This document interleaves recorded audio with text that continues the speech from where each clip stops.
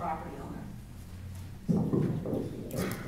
Well, I'm going to dismiss this question really quickly because I think I should spend my time telling you as a legislator what I think the top priorities are as legislators.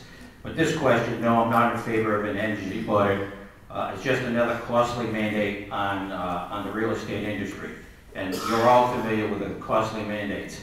And if you feel under siege, you should, because every year legislators propose new bills that hurt the real estate industry.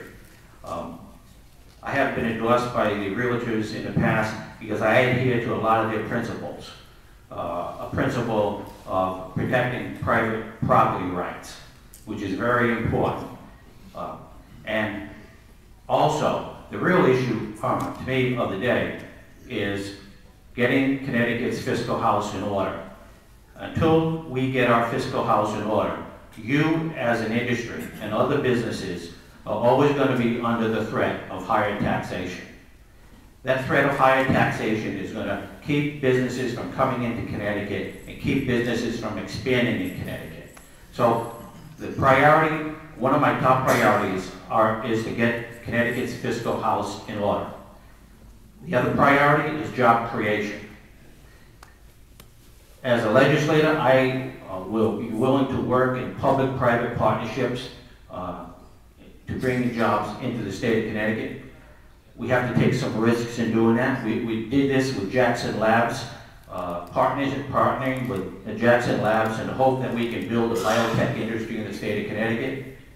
But job creation has to be our focus. Too many young people are leaving this state.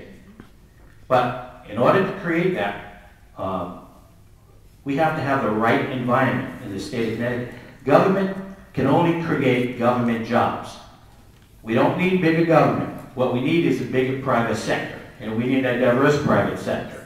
So our focus is, as legislators, and my focus is to create the climate that allows business to grow and expand.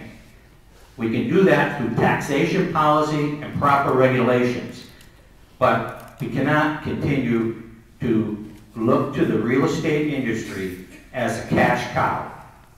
That is, we keep coming back to the real estate industry and hitting you up with new taxes, whether it's conveyance tax and this ridiculous buyer's conveyance tax. So what's going to be there next session?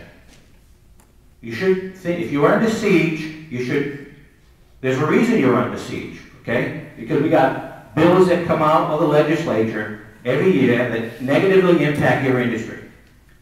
So we must, and I will work to promote a strong housing industry, because that is critical to getting this economy back. Without a strong housing industry, we will not have a strong economy in the state of Connecticut. Thank you.